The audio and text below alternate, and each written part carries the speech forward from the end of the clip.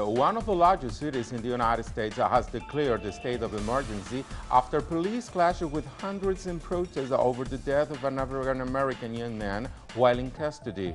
Baltimore Mayor Stephanie Rawlings Blake ordered a nighttime curfew for all city residents from this evening on.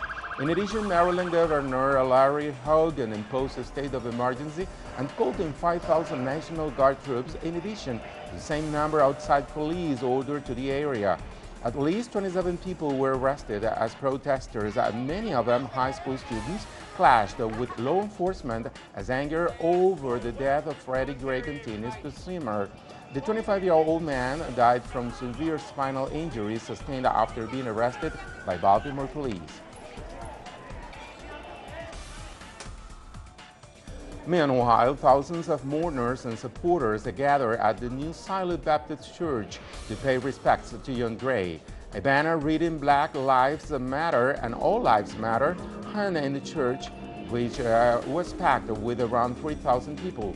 Gray's family and their lawyer called for calm amid the growing tensions. However, many also spoke against the negative portrayal of protests against the mass killing. So it's easy for the news to capture young people rioting and looting. It's easy to show that, but you ain't ever gonna say why.